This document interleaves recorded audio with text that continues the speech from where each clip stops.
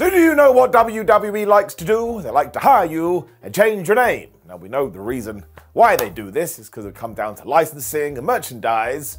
Sometimes it still makes you go, what? However, like all things in life, eventually we get used to them. Actually, there's a bunch of dumb ones.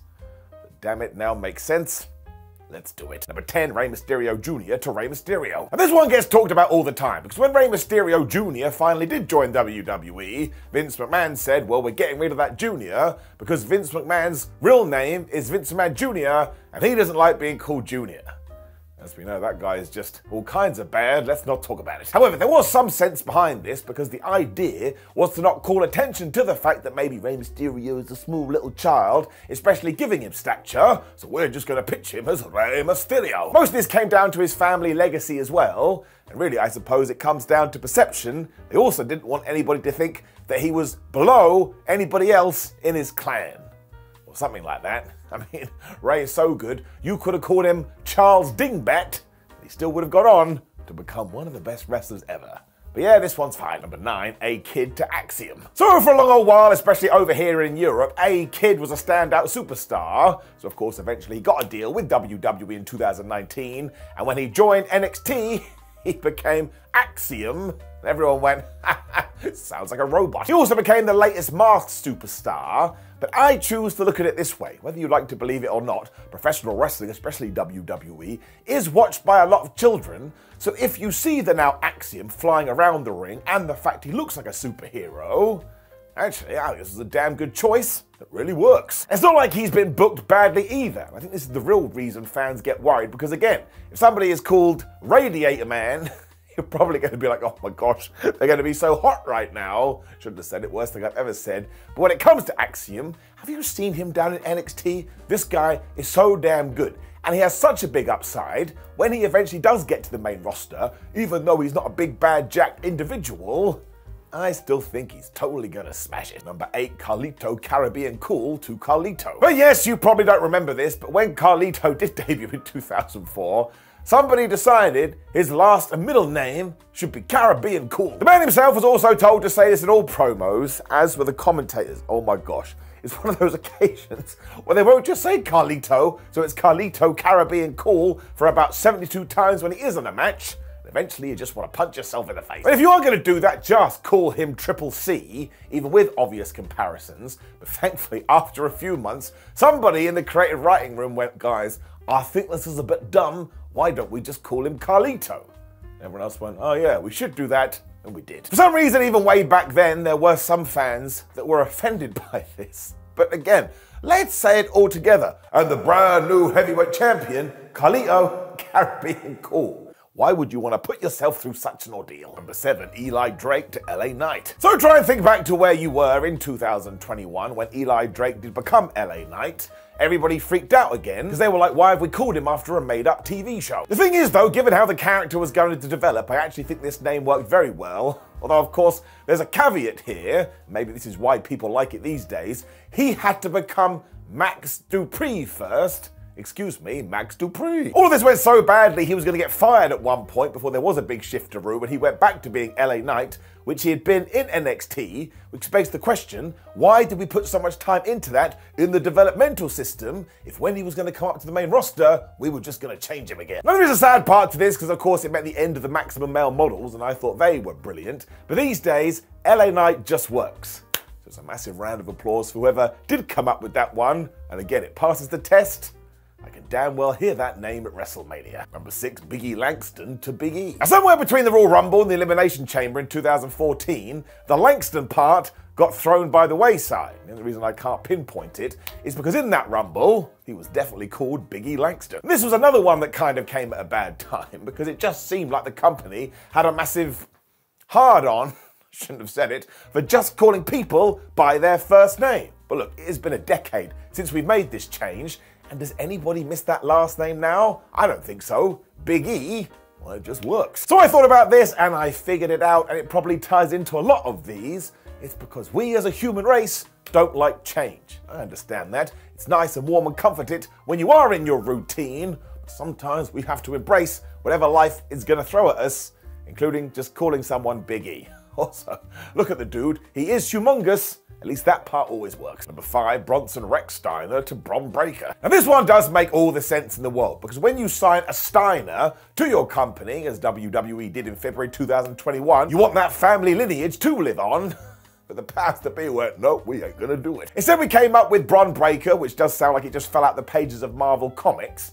I don't want to get too much into controversy here though, but this one I don't think any of us can argue, because look, when you do go through the Steiner history, well, even up to 2023, it is quite controversial, so why the flub would you want to tie that in? And it's not like this has affected anything, because we all know where he came from, and if you don't know, it's probably because you don't even know who the Steiners are, so who is this hurting? Also, Bron Breakker is so damn good. Once again, you could call him Pete McGee, and he's still going to be a future world champion. He hits the ropes so damn fast. I can't wait for him to be permanent on the main roster. He is gonna be so damn great. Number 4, Nick Nemeth to Dolph Ziggler. Now, I actually think you can argue with this one. When you go and listen to the interviews that Dolph Ziggler / Nick Nemeth did when he left the WWE, he explained the origins of this and how he was perplexed, because originally he was meant to be like David Douglas or something. And when he asked about this, creative said, yeah, we just need a name that kind of sounds the same, both in the first and the last part.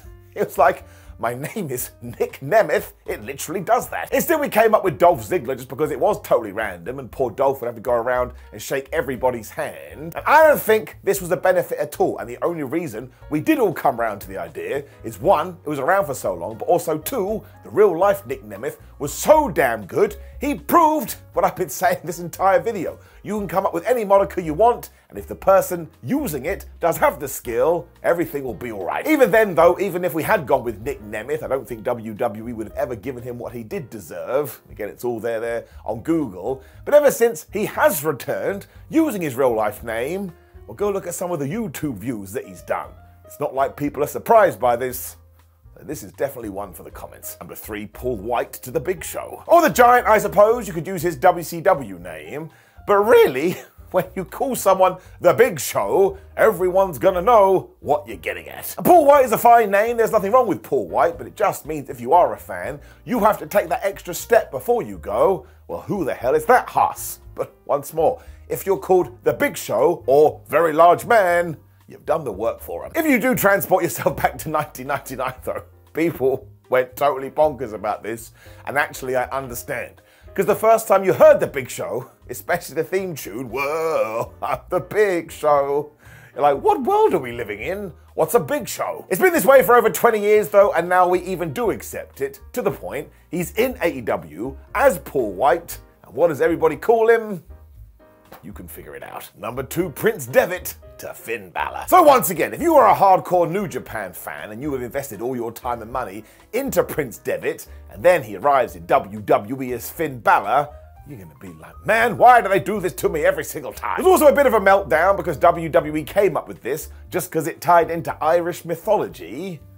You can just imagine it. It was also during a period where Vince McMahon was just Vince McMahonifying everything. But actually now, as we do stand here in 2024, I think Finn Balor is a pretty badass wrestling name. Now, a lot of this does come down to the fact that he is so damn talented and in many ways still vastly underrated. But that's kind of the point. He went and made it work. Also, his real name is Fergal Devitt, so this way he can be completely separated from the two. And imagine he does leave WWE one day, and he goes back to AEW, well not back to AEW, but back to the indie scene, and he goes back to Devitt.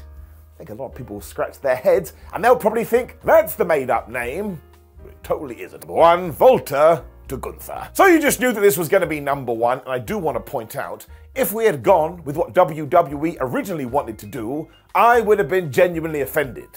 I'm going to talk about it here, but once again, Google is your friend. Thankfully, even WWE realized this, and in January 2022, Gunther did announce to the world that he was now Gunther. So we've basically had it for a couple of years. There's just something about it. But I don't know. I think Walter probably would have been fine as well. But when it comes to the G, man, I'm a big fan. That rhymes, so it must be true. You do have to bring in the fact that he did go on to become the longest reigning Intercontinental Champion ever. I'm just going to do it one more time as the video is about to end. You could call him Larry Lamppost, but if he can walk out with that championship and go, man, I've held this for over a year and nobody can beat me, you're going to be like, damn, Lar, you're really amazing. What's even cooler is that he is absolutely going to ride this name to the top of the industry. And hopefully that will be a lesson for us all. Make sure you're not boxed in just because somebody does give you a silly name, because you can still go on to achieve the greatest of all things. Now make sure you change tact entirely and watch 10 heartbreaking WWE moments that did make you cry, because who wants any happiness in their life? Like the video, share the video, and subscribe. And there's the comments down there. You're going to be screaming about some of what I've said. Just get out all your anger in the writing section and move on to something else. Sound good? Great. Goodbye.